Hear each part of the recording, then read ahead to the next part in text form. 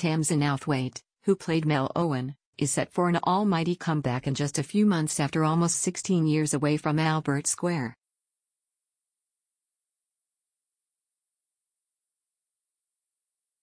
The actress joined the EastEnders cast back in 1998 and was involved dramatic storylines with on/off boyfriend Steve Owen, Martin Kemp, who she later wed in 2001.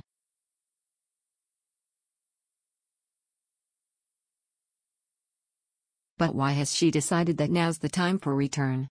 The blonde vixen, who's spent a few years working on the stage since her EastEnders departure, let loose that a foot injury was part of the reason she opted to return to the soap.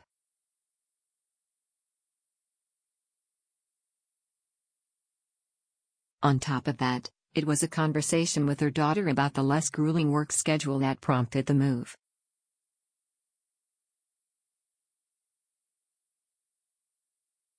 The 47-year-old revealed, "When I was asked to go back to EastEnders, I asked my eldest daughter what I should do and she said, 'Can you get home every night?'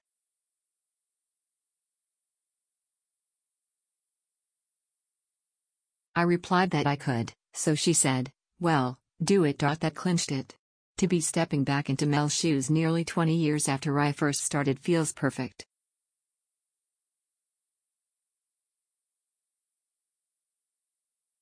She continued to Daily Mail, "I'm very happy to be back. It has brought back many happy memories."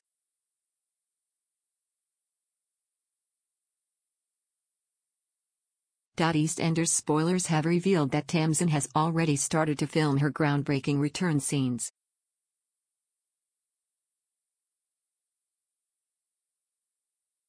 Will she act as a love interest of former Bay Ian Beale? Tamzin isn't the only legendary character that has returned to the Beep soap in recent months.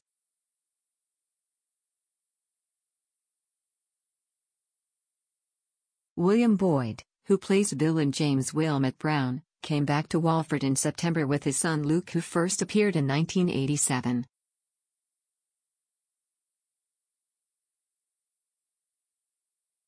The manipulative character is on a desperate mission to take over Albert Square alongside Max Branning.